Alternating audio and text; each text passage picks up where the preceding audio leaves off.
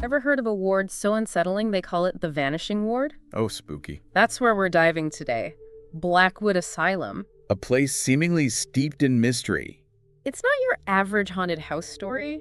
Patients have actually disappeared from this ward. And not just a handful, enough to earn it. That chilling nickname. Blackwood Asylum. You'd think with a nickname like that, Blackwood would have shut it down. Yeah. Or at least, investigated. But it remains open.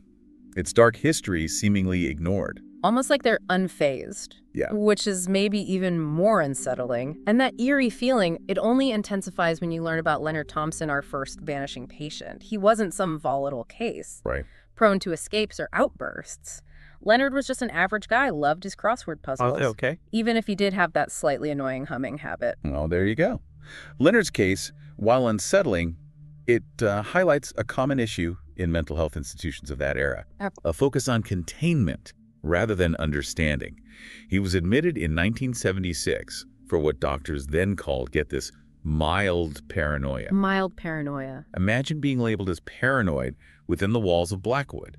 Ooh! You almost have to wonder if that diagnosis was a self-fulfilling prophecy. Right, like, those orderlies keep winking at each other. Are they talking about me? But even considering his diagnosis, Leonard's disappearance is strange. And we're not talking about him just wandering off. He vanished from a locked ward in the middle of the night, with security cameras supposedly watching his every move. Yeah, security protocols in 1970s asylums, well, they were certainly different than what we have today.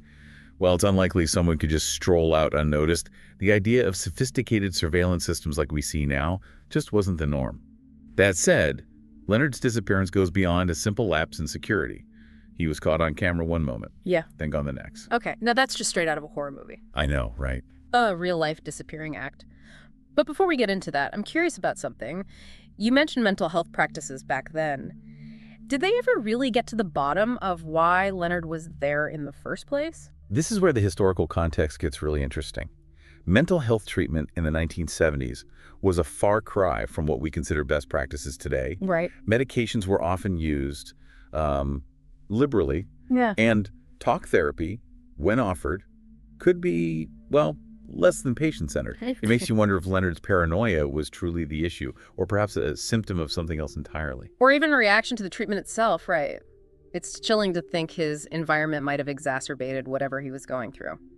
Okay, so we have Leonard, seemingly a regular guy dealing with something we can only speculate about, in this asylum with, questionable practices, and then poof, he vanishes from a locked room. What happened next? Here's where the story takes an even stranger turn. They did find Leonard, but it wasn't on the streets or, wandering lost. He was discovered 3 days later in the asylum's basement, muttering about a room under the floor. A room under the floor. Was he delirious? Having some kind of, breakdown? What did Blackwood make of that little revelation? That's the unsettling part. Yeah. Blackwood's reaction was, well, essentially non-existent. Really? They documented the incident, put Leonard back in his room, Wow. and that was that. So, no investigation into the supposed room under the floor. Nope. No reevaluation of his mental state. Nope. No changes to security protocols. Well thing. Hold on, they just dismissed it. A patient disappears from a locked ward, reappears muttering about secret rooms, and they carry on with business as usual. Yep. That's either extreme negligence or, well, makes you wonder if they knew more than they let on. Maybe they already knew about this room under the floor. That's the question, isn't it? Was Leonard's room a manifestation of his paranoia? Okay. A genuine architectural anomaly? Uh-huh. Or perhaps something else entirely? And if they did know about it, why wasn't it addressed? This is where Blackwood's silence becomes deafening. Without their cooperation, we're left to piece together fragments of a much larger puzzle. A puzzle that gets even more complicated because, as I recall, Leonard's story doesn't end in that basement. He vanishes again, right? And this time, there's no reappearance, no cryptic muttering. It's like he actually disappears into thin air. What makes this second vanishing different from the first? The second time is where the truly chilling elements come into play. Remember how Blackwood seemed almost indifferent to Leonard's initial disappearance? This time, their reaction, or, well, lack thereof, is even more disturbing. A week after returning to his room, Leonard vanishes again. No sign of forced entry. Oh, wow. No witnesses. Just an empty room. The only thing left behind was a half-finished crossword puzzle on his bedside table. Okay, crossword puzzle. Maybe he was working on it right before he, disappeared. I mean, it's Blackwood. Maybe puzzles were part of their therapy regime. It's highly unlikely Blackwood would encourage, a leisure activity right before bed. Okay, yeah. Especially in a ward like this. But this wasn't just any crossword puzzle. The word gone was circled repeatedly over and over again, as if whoever filled it in wanted to make absolutely sure that message was received. Goosebumps. I'm getting actual goosebumps over here. It's like he knew he was going to vanish again and wanted to leave a message, assuming it makes a message and not just a very dedicated crossword enthusiast having a moment. It adds a whole other layer of creepy to this already creepy situation. It really is. It's like something out of a mystery novel, but with an extra dose of unsettling. A man vanishes, not once, but twice, from a locked room. The second time, he leaves a chilling message behind, and the institution where it all happens, I don't know. Shrek and change the sheets? Yeah. I mean, what do we make of Blackwood's reaction or lack thereof to all of this?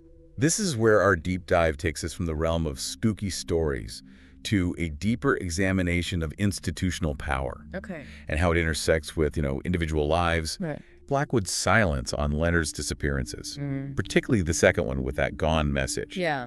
It speaks volumes. Right. On one hand, it could point to a deliberate cover-up. Okay. A desire to bury an event that could, expose their failings. Right, like they're trying to protect themselves, their reputation, their funding, whatever it might be. Exactly. But, and this is where things get even more complex, their silence could also be a chilling form of indifference. Oh. Perhaps, in their eyes, Leonard was just another patient, another bed to fill. His disappearance, whether a result of his mental state or, some other unknown factor, was simply not worth the effort of a thorough investigation. That's a chilling thought, that someone could just disappear and be dismissed so easily. It makes you wonder if Leonard had been from a different background. Yeah. Had someone advocating for him, on the outside. Would Blackwood's response have been different? Or would he still be just another forgotten name in their records? That's a question we're left grappling with. And it's one that extends far beyond the walls of Blackwood. Leonard's story, as unsettling as it is, forces us to confront, larger societal issues. Right. The treatment of those deemed different, the power dynamics within institutions, and the fine line between neglect and, intentional harm. Right. Right. So we come to the end of this deep dive with, it seems like, more questions than answers. Yeah. Did Leonard escape Blackwood, finding freedom in a way no one could have predicted? Yeah. Did something more sinister befall him within those walls? Or did he perhaps find that room under the floor, metaphorical escape from a reality he could no longer bear? We may never know the truth about Leonard Thompson's fate, but his story and the unsettling silence surrounding it serve as a, stark reminder. A challenge to question what we think we know, to advocate for those who cannot advocate for themselves, and to never stop searching for answers even when they seem lost in the shadows. Leonard Thompson vanished twice, leaving behind a trail of unsettling questions and a chilling message that seems to, reverberate even today. Yeah. Blackwood Asylum remains, a silent sentinel to a mystery that may never be fully solved. And we, the listeners, are left to ponder, the nature of truth, the limits of perception, and the unsettling possibility that some stories, they simply don't have a neat and tidy ending.